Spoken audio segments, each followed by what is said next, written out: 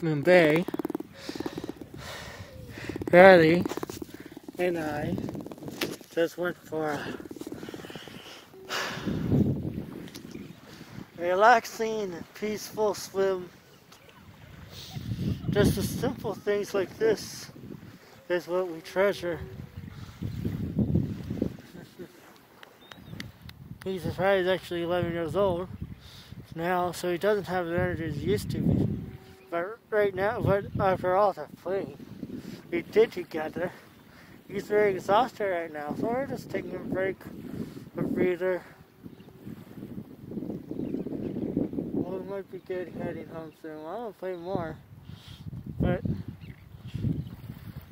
Riley probably wants to play more too, but I gotta consider his health.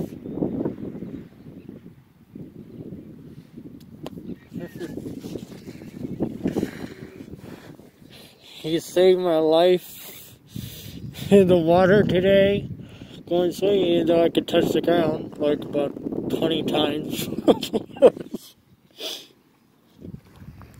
Sandy feet. My Riley. He's such a good boy. He's my world. He means the world to me. He's my best one and only friend.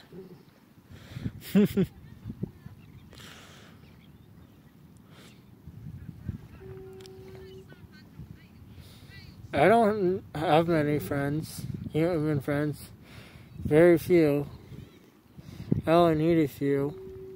But I have a billion dog friends. And not just dog friends, other non-human friends as well. Way more than I do humans. I only have a few human friends and billions of animal friends. I'm really proud of it.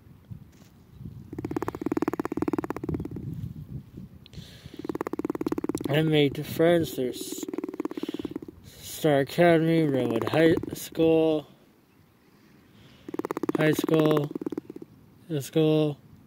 activism, travels. A lot of them have moved out, or moved on, moved away. I'm okay with it. So right now it's just Riley and me.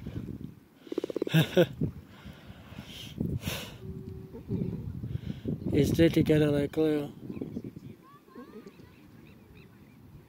I'll treasure this day for as long as I live our time together.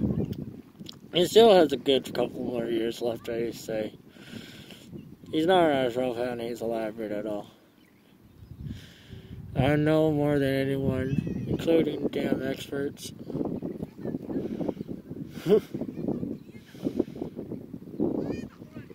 We know each other. We're best of friends. We mean the world to each other. This is a story of Riley and me. I feel it's at the climax and we'll embrace it. But we'll enjoy whatever little time we have left together.